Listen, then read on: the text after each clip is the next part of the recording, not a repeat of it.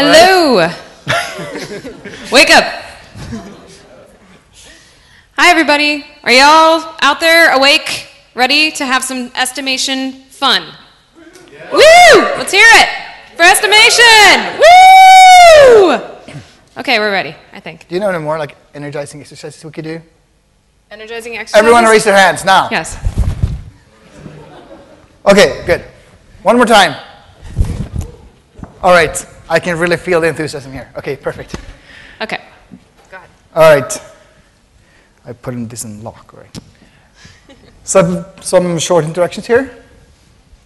First of all, Shannon, the instigator of this thing. Do you want to switch? Oh, here we are. Yeah. Hi, I'm Shannon Vitas. I have been working with Drupal for a few years now and doing project management for about 6 years, and I'm currently taking a short break between jobs to do some work on Drupal 8 and work with the initiative owners, and come talk to me afterwards if you have questions or you want to talk more about project management.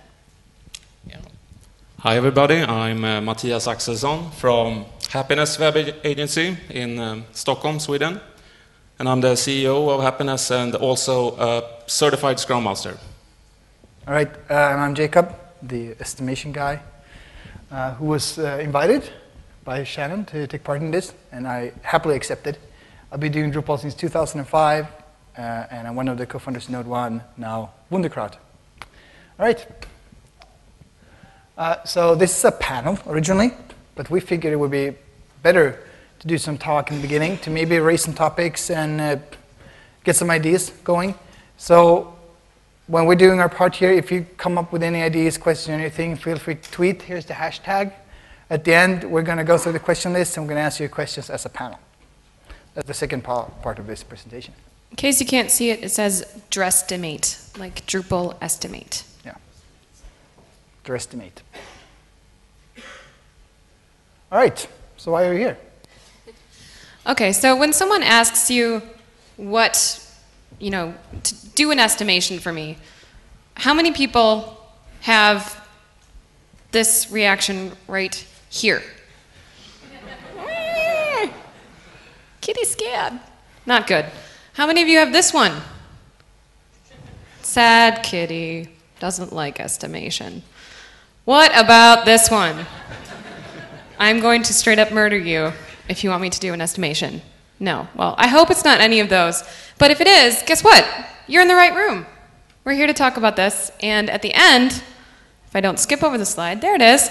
At the end, what we really want is for you to feel like Happy Kitty, doing your little estimation dance. I know what I'm doing. So we're going to cover what is an estimate, what not to use them for, what affects them, and how you can do it. And then at the end, you get to ask your questions. So remember to use that hashtag. We're going to be checking the feed so that we can get those questions. All right. So what is an estimate?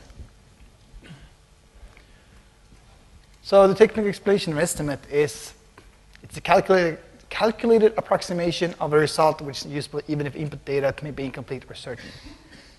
Like we said, essentially, with the little information you have, try to come up with a likely scenario. And we believe that a lot of you are project managers. Is that true? How many of you are project managers? All right, so majority. So you're probably, this is you. That's the idea anyway. You're a lady. Deal with it. Yeah. And these are the questions you have. What's in an estimate, and what advice can we give you? All right. So estimates concern work, some kind of like the effort required to finish a project. And estimates should encompass a number of tasks, and not just the work itself.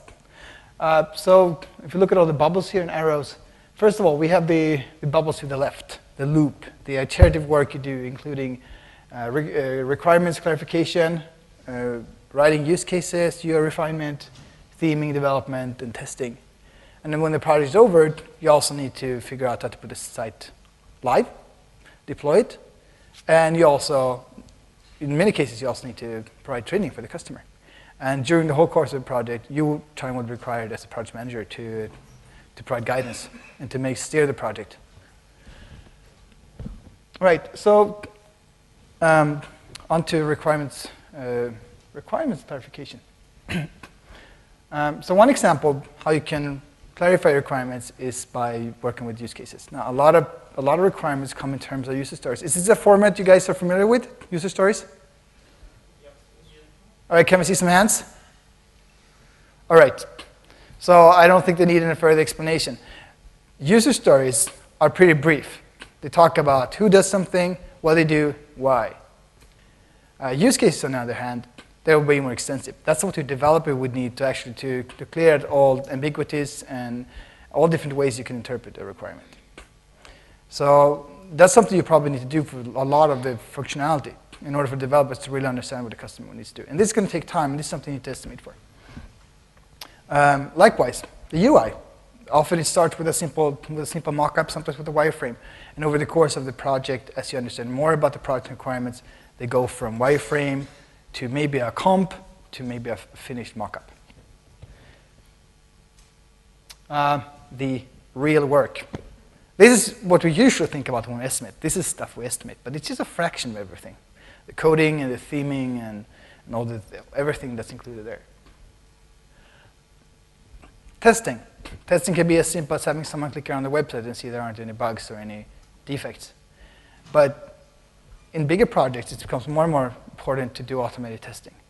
Big projects become so big that you can't possibly, as a human being, figure out every combination of content or pages or anything. And you also have what we call regression errors, bugs that reappear or appear later. Something that used to work suddenly doesn't work because you did something that broke the functionality. And the best way to avoid that is to have an automated test. And an automated test is simply a piece of software to make sure that the other piece of software does what it should. And again, this is something else you need to take into account. Finally, training your customers. Training editors, training staff, anyone's going to use the website, how it works and what they need to think about. In this slide, what you can see, it's also included deployment. And even if you're not deploying the site, even if the customer's IT department is doing it, they're all going to have tons of questions. You're probably going to have to be like a Drupal sysops consultant.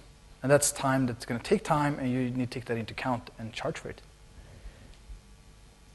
All right, so the PM part here. So I'm talking about this because I've seen this happen a lot in the BOFs that I've been holding. People don't always account for PM time or even a percentage of it. And I'm here to tell you that's a really big mistake. That's really, really common in estimation. Always include your PM time. It's valuable. It's going to keep everything on track. Account for it and plan for it in your estimations. And we're going to tell you the percentage that we usually do later on in Jacob's part. All right. My clicker is not working. All right, so why do we need estimates? Well, so these are the questions that prompted this section. How does an estimate help you plan the project? What does it communicate, and how does it help your budget?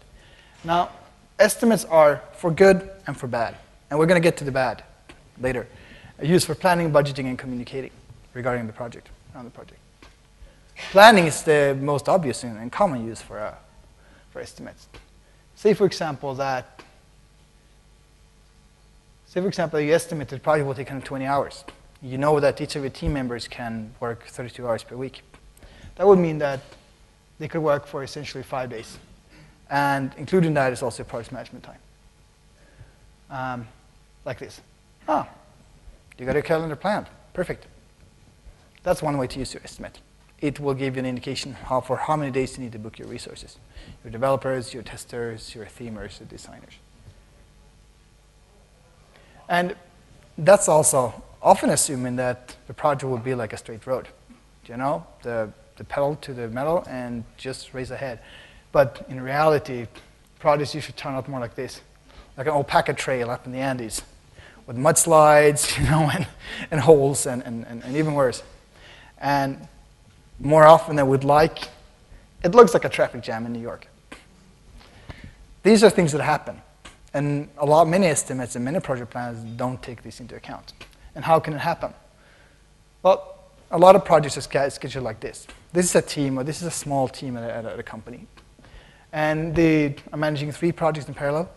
Project B, for example, is planned to take 7 days, but about a week later, a week and a half later, customer comes back and tells them they need a few major adjustments, and it's super important. So your team has to work weekend. Meanwhile, project A is running, the green one here, and everything looks fine. Everything's running on time. You're really happy until like 2.5 weeks later. It turns out you have tons of bugs, and they are business critical. Maybe it's an e-commerce site, and they're not making any money. They're losing money every second. And meanwhile, you're running project C. And with this kind of planning, what's going to happen is you're going to have a very tired development team eventually. Yeah. And they're not going to be that cute, I think. So budgeting. So here's the second part, the customer. What can he get and for what money? Essentially, what they want and what they're prepared to pay. A lot of cases, customers know what they want, but you don't know how much effort it's going to take at the end of the project. You don't know how much the box weighs until by the end. It makes it easier if the customer can put a price tag on it. You can actually have an idea of its worth to the customer in terms of business value. But that is not always the case. If the customer can provide an estimate of how much value each of these features provide for them, you got halfway. I mean, that's good progress, because I'm going to show you later why that's useful information. And suddenly we can weigh the business value against the budget. All right, this doesn't tell us the whole picture, because I actually need to estimate how much time it's going to take. And for that, you need to use your team. Your team can rate the feature in terms of how complex it is, how familiar you are with it, and whether it's depending on other functions they built or external APIs or such factors that will influence the time it takes to complete it. And you can post it as a yellow post-it, like I said there, on the side of the box.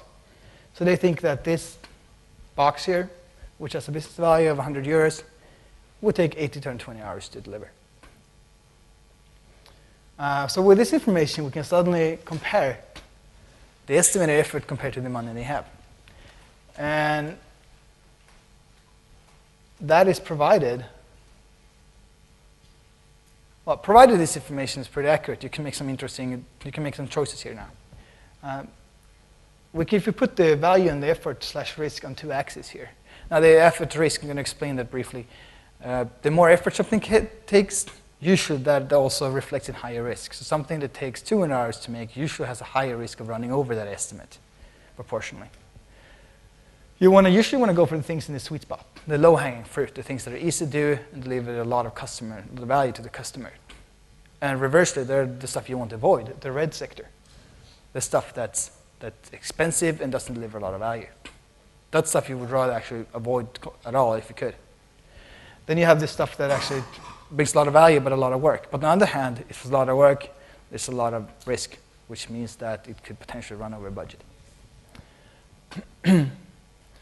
So using this grid here, this quadrant, you can rearrange your features and get a visual idea of what stuff you should go after first and what stuff that's most, could potentially run over budget.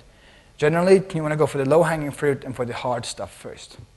So the top left and top right are probably the ones you would want to plan early in the project and get done with, so you can focus on the riskier and less valuable stuff later on. But this assumes that the team is actually pretty sure. But they won't be sure until the end of the project, usually. You don't have a clue about the difficulty. And you want to turn that think into what they know, not what they think, but what they know. So finally, estimates aren't just numbers. They aren't just a list of numbers and features, and they actually tell a lot more. Your team wants to make sure the customer understands what they're asking for, and the customer wants to make sure that your team understands what they're expecting. In many situations, when you get an RFP, answering with the lowest estimate is usually not what you should do. You should actually come up with a number where the customer feels is is reliable, that communicates that you understand the complexity of the task and that you have the required experience to completing it. And if you're in good terms, you have the same estimate, and everything goes well. You're friends with your customer. So yeah, I'm going to talk about risk and risk management. Can I ask how many of you are using risk management in your projects? Yeah, some of you. You probably already know everything I'm going to say. But I think it's much easier to estimate with for existing clients. It's much harder for a potential or new client because you don't have any insights about their business needs and you don't have any experience from working with them. So you're kind of on unknown territory. Clicker. Don't hog the clicker, Jacob. yeah, Let's see. It's on the right. it's on the right in the arrow. There you go. Yeah, there we go. I actually served in the Swedish Army, and one thing I learned from there is that risk management can help you see when the map and the territory don't agree. And let's look at some of the burning questions here. Why should I care so much about risk early on? How do I manage and communicate risk? And are there common risks with Drupal? And what's the point of all these questions? Of course, we want to help you to avoid unpleasant surprises and car wrecks, like this fine Trans Am all crashed. Don't hassle the half. Don't hassle it off. He doesn't like to be hassled. Yeah, and when you perform a risk analysis, what are the steps? There are 3 simple steps: the identification phase, the assessment phase, and the mitigation phase. And let's start looking at the risk identification phase. Here you're going to try to identify all the factors that may jeopardize the success of the project. And of course, experience is a key component here. If you've been in the business for several years, some of the pitfalls are obvious. But if you also it's really important with knowledge and experience with the client. So it can be a good idea to survey users and stakeholders and try to ask and extract knowledge from the client. And what is risk? 2 factors: impact and probability.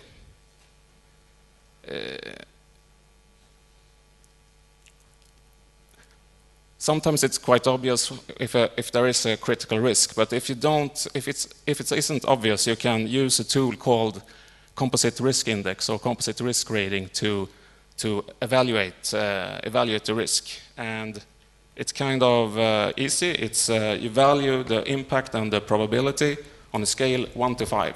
So let's look here on the index. Here's the index with the identified risks. We got a video component rated as a high risk. Both impact and probability are rated high, so the risk rating is maximum. The integration is medium risk. It's quite high on both numbers, and the migration is quite a low risk. And the asteroid is extreme. It can be called a black swan. Yeah. And like asteroid, it's really extreme. But an example from the reality is the pizza incident I had with my team some year ago. Me and all the dev team went to a pizzeria, had pizza. Everybody had the same pizza. Everybody got the stomach disease. Were knocked out for a couple of days. The project were a bit late, and it wasn't so fun. And to manage the risk, I could have sent half the team to McDonald's. But still, that's maybe a bit too much. So, well, big consultancies, they sort of split their team on 2 aircraft. So in case one crashes, you know, it's not the death of the company. So, but it, you know, like a pizzeria is a perfect example, I think. yeah. So don't forget about the black swans. Yeah, watch out for them. Yeah, when you go out to dinner tonight, be careful. Yeah, so let's look at some monitoring. Yeah. Okay, so this is an example of risk management and classification. So if you've got high level risks that are in that red zone between 17 to 25, this is your opportunity to say, okay, how do I want to manage this and how often really do I want to look at these risks? Because you're not going to look at your risks every single day. But if you have some that are in that high region, maybe it's a good opportunity to look at them on a daily basis if they are going to completely blow up your project, or look at them for triggers. What's an example of this risk is really active and happening right now on a weekly basis for some of those high ones, and then all the way down to maybe you ignore them if they're really, really not important. They have not much impact, and you can totally accept that risk. So, next. Thank you. Here's an example of what you would do then. Once you've got your nice little risk register and you've listed out your risks and you're aware of them, you're doing your estimation process and you know how these things might affect you. One thing that you can do to communicate this risk clearly to your stakeholders is to do a risk chart. So this basically has your impact up here on the right side and your probability down below. And if you've got something that's got an impact of 2 and a probability of 4, like the migration here, you stick it in that slot. Up 2 over 4, that's migration, that's where that lives.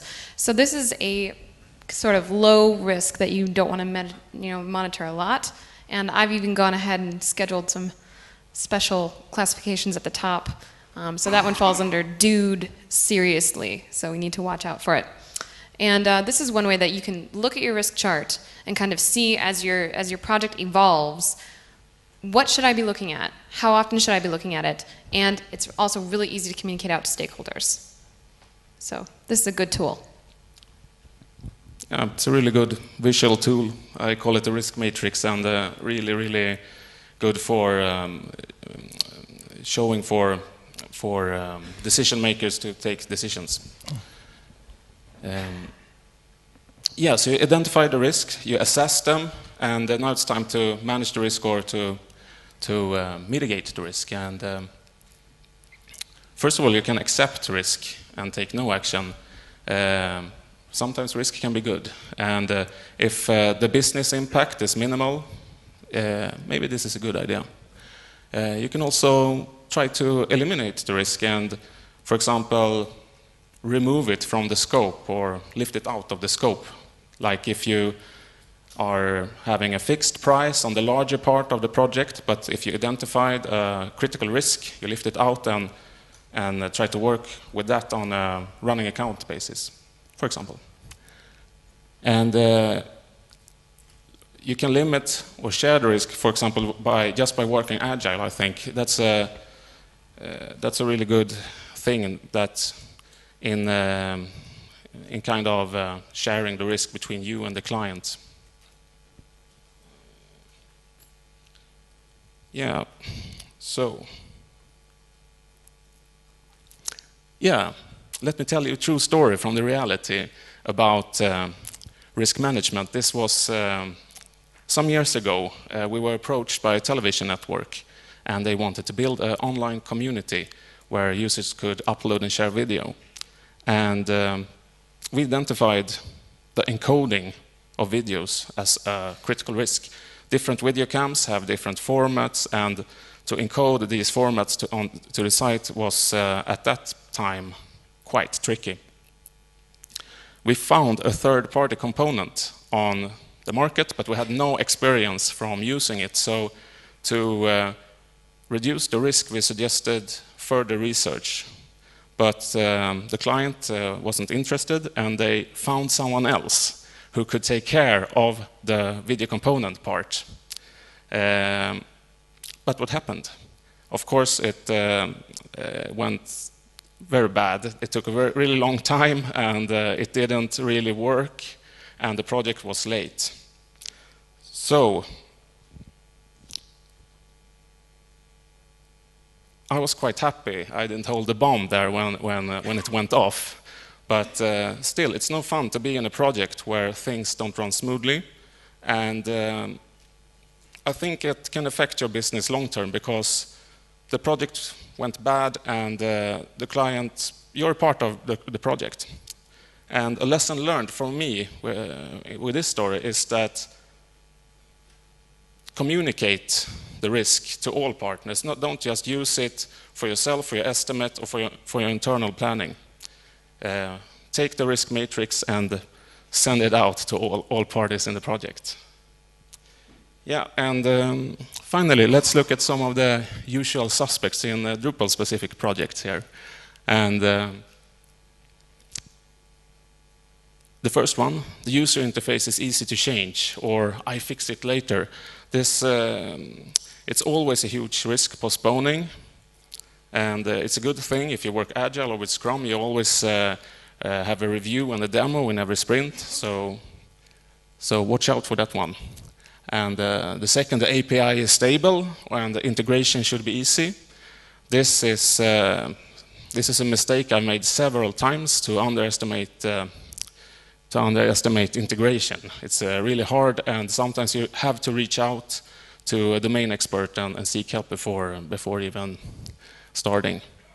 Isn't it out of the box? A client, it happens to me a lot that the clients expect more functionality, and I think a way of handling this risk is to educate the client and be really clear about what's not out of the box.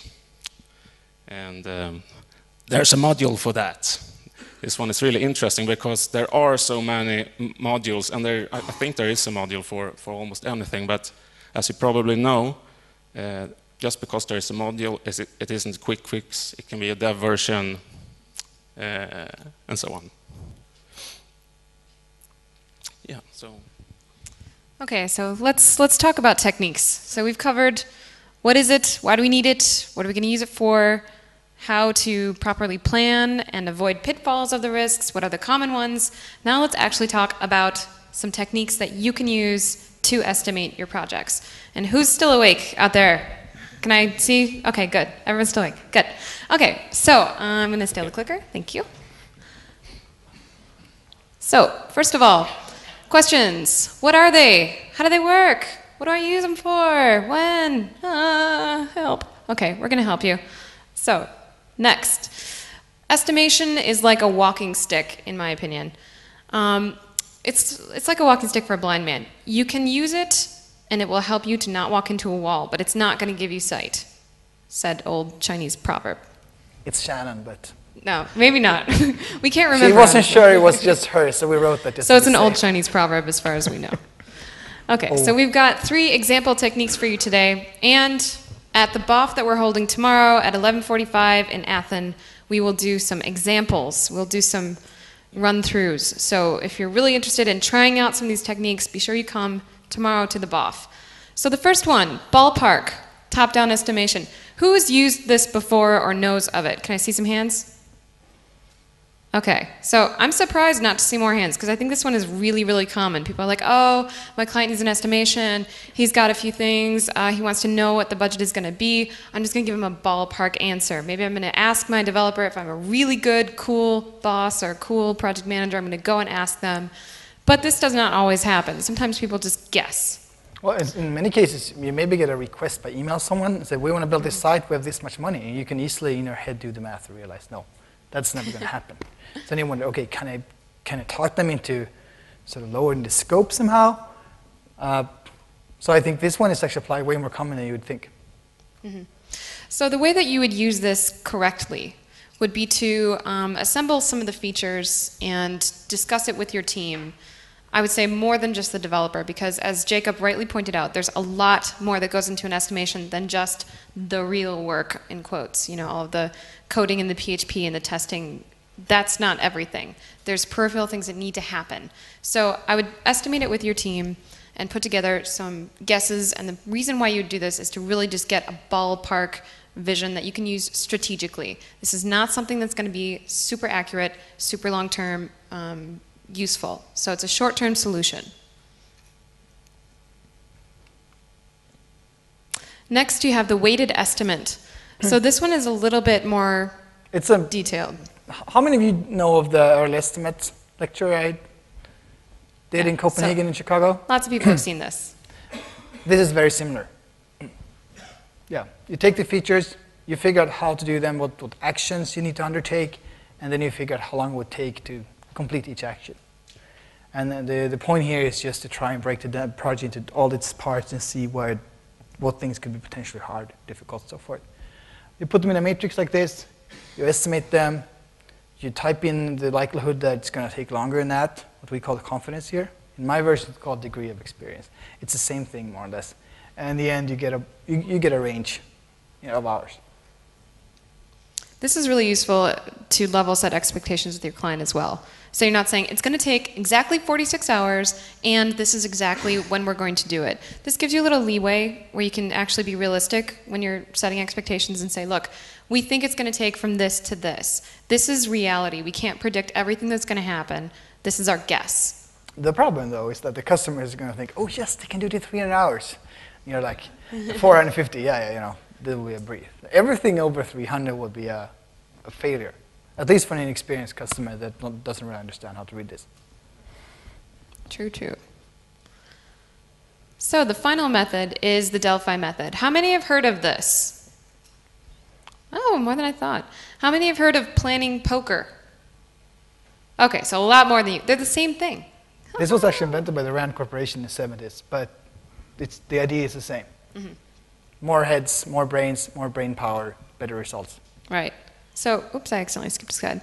So what you're going to do is put a team together of experts who have experience with a specific feature that you want to estimate. And in planning poker, they're all going to explain their estimates, and you're going to try and come to a consensus. Generally, you have a stack of cards. You have a scale. And everyone gets a vote, but you don't see what the other person is voting until you put the cards on the table. And if someone puts a 2 and someone puts a 20, then you know that there's either someone that the person with 20 know or doesn't know, or the entire user story is not clear enough, or the requirement is not clear enough. And then the point is for them to discuss until they can agree on the estimate. You don't move on until everyone is in agreement. I feel this estimate is good enough and accurate. Exactly. So finally, when should you use what? And these are just some indications that you can take away with you. So ballpark top-down, that's when you want strategic decisions. You're looking for decision-making, not accuracy. So the pros, it's easy and a fast solution, but it's a short-term solution. So do not do a ballpark estimation and use that throughout your entire project. Please. You'll make your developers very sad. Can I build an e-commerce site in 50 hours? Sort of that.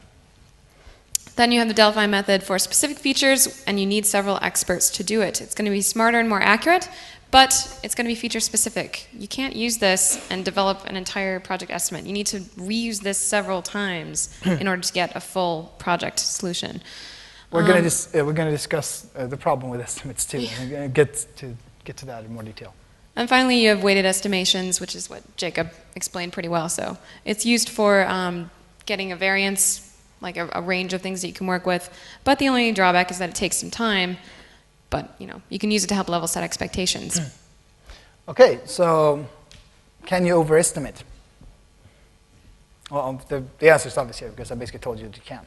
So what happens when you estimate usually is that you start off, you really have no idea what you're working with, you learn more, you try to think about potential solutions, you try to make educated guesses about the customer's expectations.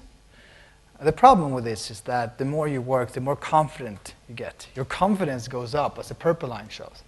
But the problem is that the more confident you get, the more likely is the fact that random things will affect your judgment. So your estimate will actually get worse the more you work with it. This has been actually observed in many, many cases. So it's actually better to just put a reasonable amount of effort into your estimates and not too much, because that can actually give you worse results. Don't get too comfortable, I think, is the takeaway. Yeah.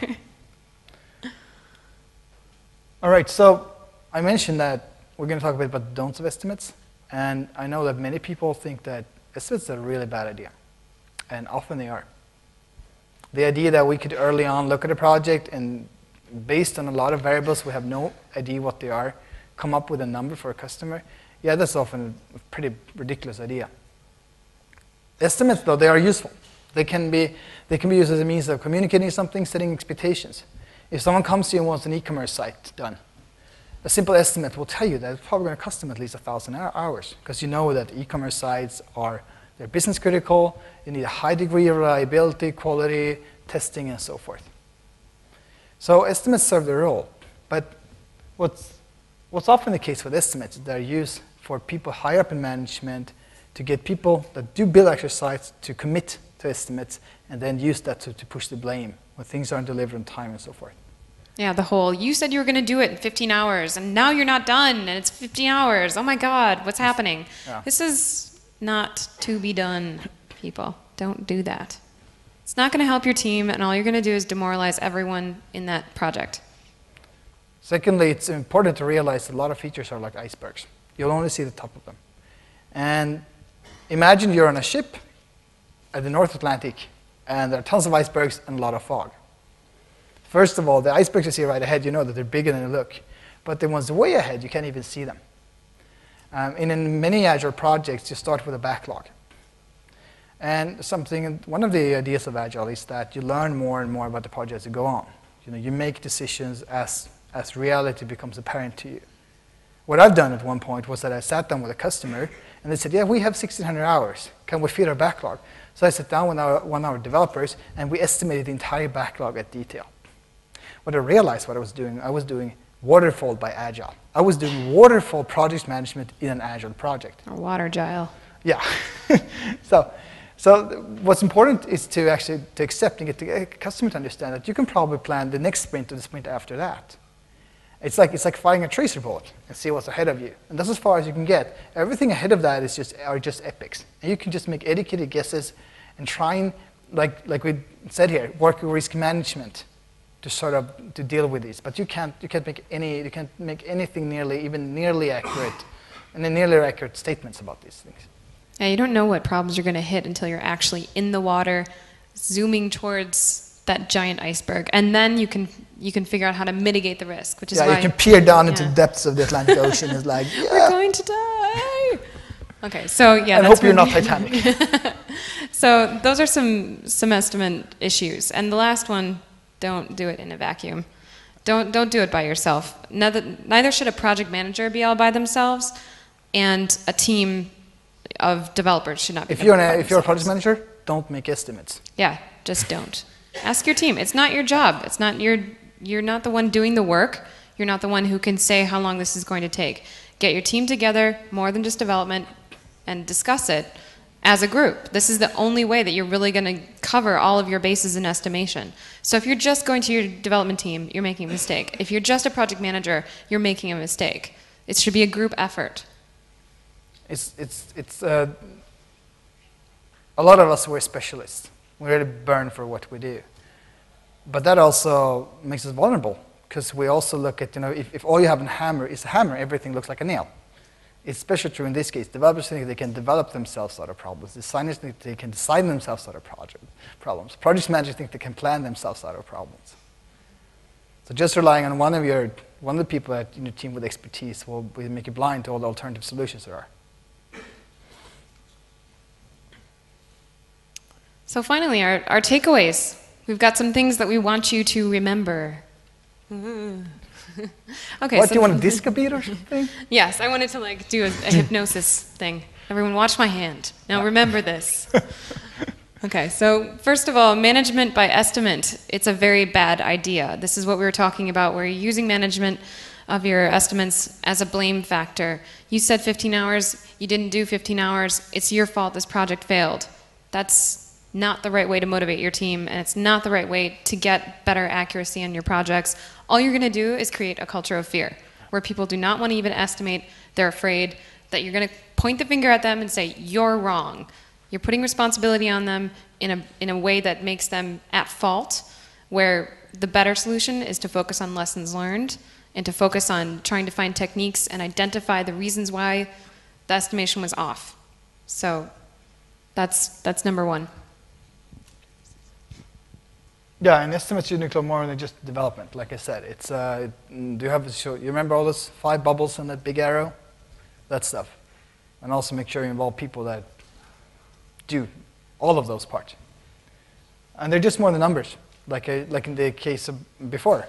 Estimates communicate to the customer how you perceive their problem, and it tells them how you would go about solving it. So remember that even estimates have a subtext.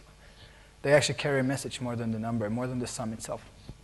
Yeah. And risk management. Yeah, use it to avoid the problems you can identify. It's sometimes I ask the developer how long is going to this take, and I get like, oh, it's 20 hours, but I forget about the risk it may include. So it's really good to discuss it with the team. Yeah. Just add one quick note to that. When you're doing this, risk analysis and risk assessment, you've got your pretty little chart. You don't just want to identify them, and try and say, oh, well, I think it's going to be huge, so I'm going to put the impact as 5. Really try and understand, what is the impact? If this thing breaks, does the project lose all of its value? What really is the monetary impact is something you can measure as well if you know the value that the client has provided. So there's lots of ways that you can use this really to increase accuracy and to prepare for the inevitable problems that might arise. Yeah, and sometimes it's worth just avoiding something altogether if it's just going to lead to trouble ahead. And I'm just honest. Say no. Just say no. All right, roll the film. You're in charge. Did you want to do the last one? Sorry? There's 2 more. No, we've done all the 4. Oh, you did them? Okay. Yeah, we've done all of them. All right. So we've been kindly asked to ask you to review this. Tell us what you think about the session. So if you have a camera, you can take a picture of the QR code or just type in that address in the browser. But you need to log into the DrupalCon website in order to be able to provide session reviews. And when you go to that link, there should be a button or a tab someone can click and sort of review this session or something. I'll give you a second to take a photo. Please do review. We're really interested to get feedback. Good, bad. Yeah. Only good. Next one. All right, time for questions. So check the Twitter feed. Yeah. So while Shannon's checking the Twitter feed for all your questions, now it's time for the panel part. Can we move to the next slide? All right. All right, so I'm gonna do a shameless plug for a BOF tomorrow. If you want to discuss this more, if you want to discuss the complications of doing estimation in agile projects and the parts that we'd like to talk a lot more about, the problems with estimates, the benefits of estimates, when to use estimates, what estimates to use, come to our BOF. We're going to do some estimation. We're going to show some estimation techniques so we can practice at, and we can have a good discussion. And it's a lunch break, so feel free to bring food. And we'll have an estimation lunch.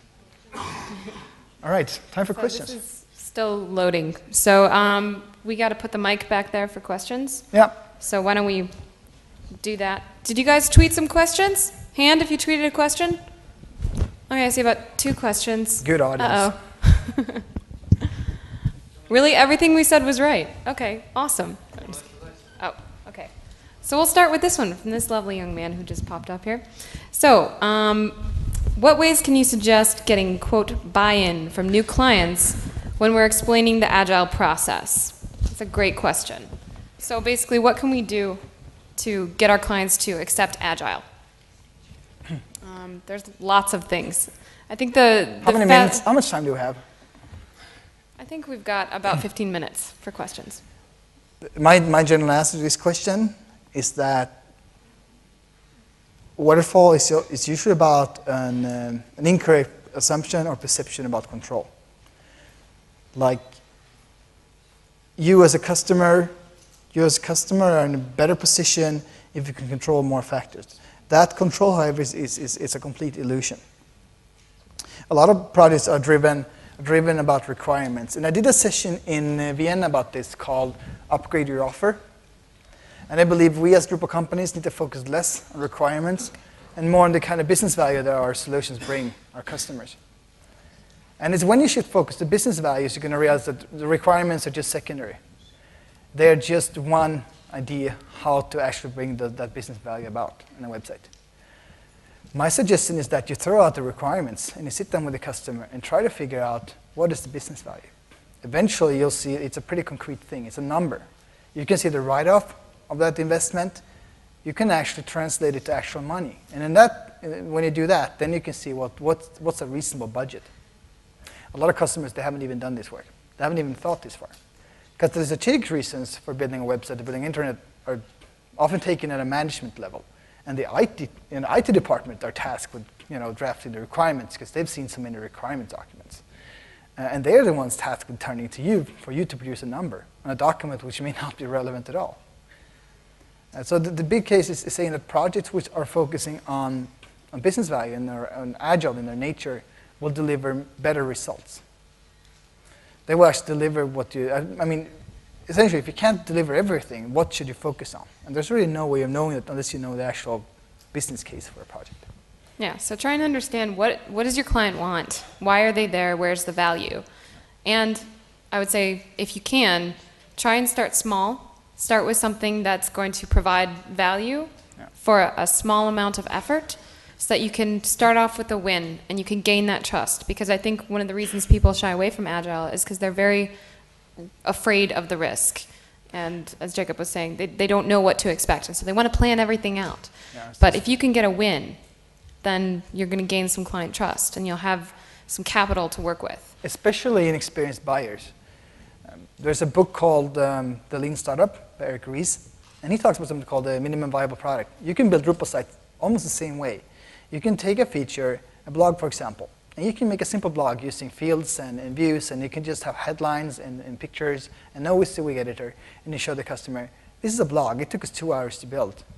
Is this what you need, or do you need anything else? And it turns out this fancy blog that maybe their advertising agency come up with isn't really necessary at all. This simple blog with a bit of theming will deliver the actual business value. That will achieve what they need to do. It will cover the needs of that certain target group, and it will fulfill their needs in terms of user experience. It's very hard to have an opinion on something you cannot try. And if you can build a prototype quickly in Drupal, which we can, because Drupal is an amazing prototyping tool, the customer can make these decisions early on. And they can decide right away, okay, we're going to scrap these requirements. That is something they could never do with a waterfall. That's something that Agile methodologies provide uniquely. Okay, we got another question here. So how do you deal with what seems to be a habitual tendency for engineers to underestimate the amount of time needed to deliver? So basically, why are you engineers not giving us numbers that are high enough? Blame game again.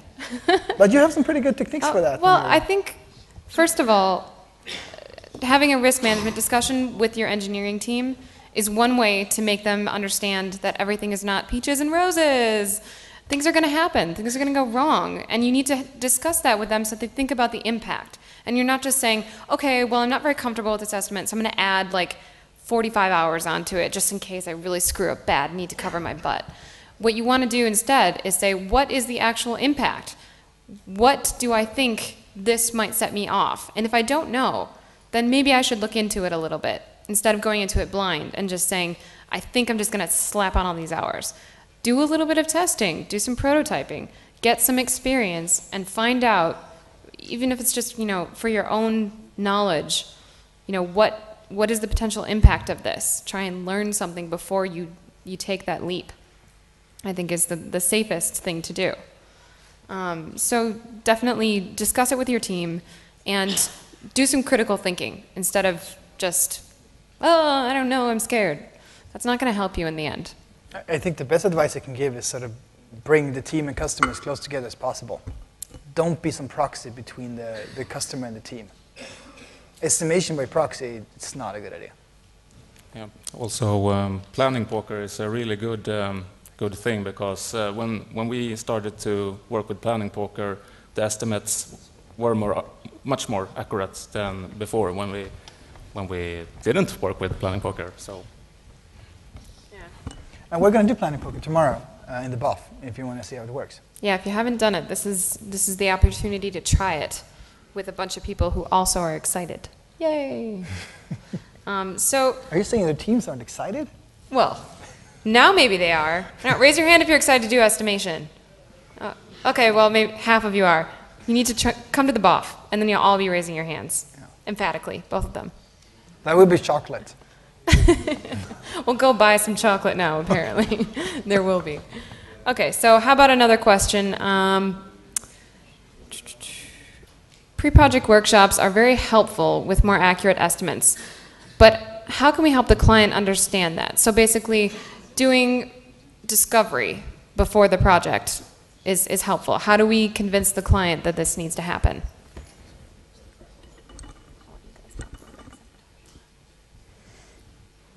Shannon doesn't want to talk so much. I can, but I'm hogging the mic. She's hogging the mic. Well, so can you repeat the question? How do we convince clients to do discovery? How can you convince clients to do discovery? Well, what we've been doing for a long time at Node 1 was that we've been doing pilot studies. We basically what we called we suggested a solution, almost like a recipe, and the reason that the work we do here is going to be valuable to you regardless if you turn to us or another agency. Essentially, you're going to have a roadmap for building your site in Drupal, and we're going to use our expertise to help you figure out all the traps and and pitfalls and everything. And that worked pretty well.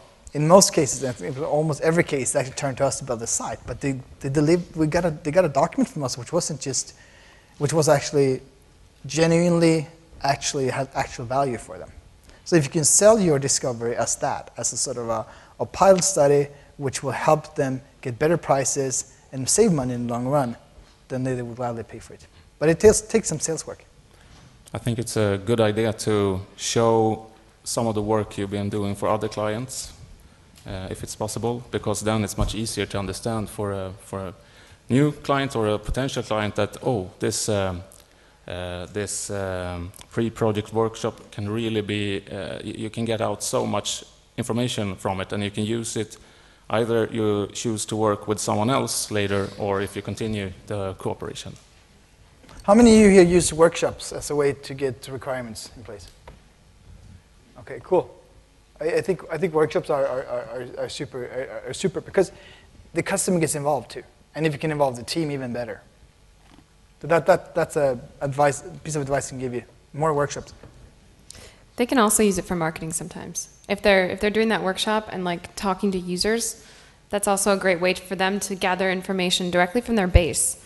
So there's lots of avenues for marketing that, solution to your client. Okay, so another question, any preferred tools for risk management during estimation? I'm going to put together some of the different resources and give that information at the BOF. So if you want them, you have to come tomorrow, basically. You get our super cool spreadsheets. Yes, we've got some spreadsheets that we'll share. So let's see here. What's another one that we can ask? So how do I manage the sales team when they want me to reduce my estimate? Sales is like, no, that's too high. That's out of their budget. Well, it's like, what did I say to the rest of you? It's like a bus. Like, you can't argue with the weight of a bus. A bus weighs a certain number of tons. An estimate is a certain size. You can't negotiate with it. If you want, it's like a negotiation. If they want the lower price, they got to give something else. That would be reduce the scope or something. Yeah. Like you told me a great example. Actually, you had it. So, do you remember what you said before? No, I don't. Oh, I remember. I'm going to quote Matthias. So he said basically that you should only, negotiate how much you're going to do. Negotiate on the effort, not on the actual value of that effort. So if your team is coming to you and saying, 25 hours is too much for X feature, then say to your team, okay, how can we reduce the effort necessary to produce X feature instead of, okay, well, I guess we'll just knock off 15% because we need to come in under budget. That's the surest way to be wrong, absolutely wrong in your estimation. And either that's a risk that you're willing to take as a shop for your client. We're going to accept the risk that we're going to be probably wrong on this estimate, and we're going to eat that. But I don't suggest that solution. I think it's better to go back, negotiate with your client, and say, this is a problem. We need to reduce scope because we think for X, Y reason, this is going to be too much effort for what the value that you're talking about. So let's find a way to either, share the risk. We'll do 10 hours free you do 10 hours paid, maybe you change the scope, change the architecture of the solution to make it simpler so that it does fit into your scope. Or maybe you just go straight out to your client and say, look, this isn't going to work. How would you like to handle it? Because we don't want to take on the risk of this thing becoming giant and having to fix it ourselves, because that's not fair to us in our business relationship. And estimation is also not just something you do.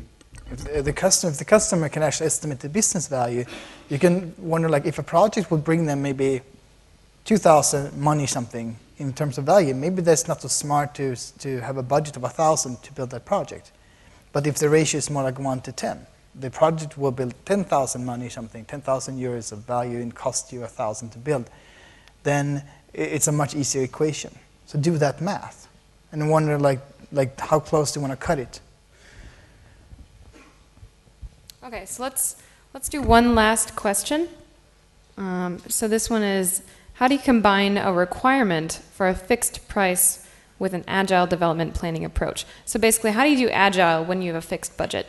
I think this is a really, really common situation. In the BOF that I had yesterday, we had this question as well. So thank you for tweeting that. We tried this. We've been playing with different versions here to try and get customers to sign up to this, and I would say don't. I mean, like, something's got to. Okay, if you have a fixed budget, then you got to have a fluid scope. You can't have both fixed or schedule. you can't be or agile. Quality. Then it's not agile. So be honest to yourself, and get the customer to realize that the importance is deliver the things like I showed in the quadrants before, the diagram. The ones at the top left. Focus on the ones that least effort, most value first, and then cut the not so important stuff. And that means if you can't commit to the scope. Yeah, your client needs to understand that it's give and take. They cannot have all the points of the triangle all the time. If they want a fixed budget, they're going to have to be flexible on other things. And they need to agree to this from day one. If they don't, then I would say don't do the project. Because you are going to really be hurting at the end of that. Because you're going to have to take on all of the risk of, building this thing that you have no control over, because your client is going to dictate your scope to you. So I've seen this happen, and it's a really tough time for the team. I don't think you should do it. If you can change the fact that the scope is, unfixed, or say, okay, but guess what? For this fixed budget, you're only getting our intern, where you may take a hit on quality, but they'll work as much as you want. I don't want to be an intern at your company. Oh my God. It's an example of another way. If you have, people that you're bringing up and teaching, maybe if you've got this high-risk fixed budget project, you can bring in someone with less experience who, presents more risk to the client and say, okay, if you are not going to pony up, then we are not going to, take the time from our best developers and put all of our other projects at risk. Because when one project goes in the red and you have to, try and save it, sometimes other projects can be affected by that, like we saw in the ABC, diagram. So that's probably answer. Yeah. No, I agree. It is a problem, because lot of the tenders you have to come with a fixed price, and at the same time, a lot of companies and organizations want to work agile, and it's kind of in a twilight zone now, and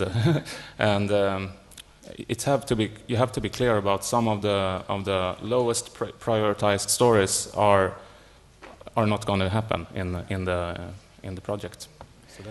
So that I don't think we have time for any more questions. No. Well, we have more. There are more questions to answer. So come to BOF tomorrow and ask all you want. Yeah, we're going to take some of these other questions offline. So I think next slide will show what we need to show. Who's got the clicker? Well, we lost the clicker. The clicker's here, Shannon. But what information do you want? We have the BOF information here. Moved on to it. Okay. Yeah. So tomorrow, 11:45 to 1 in Athens is our BOF. Come to it and talk to us, tweet to us if you've got more questions or things that you want to discuss, or come find us. We're going to be hanging out for a while. And I think that's it. Yeah. So thank you so much for your time.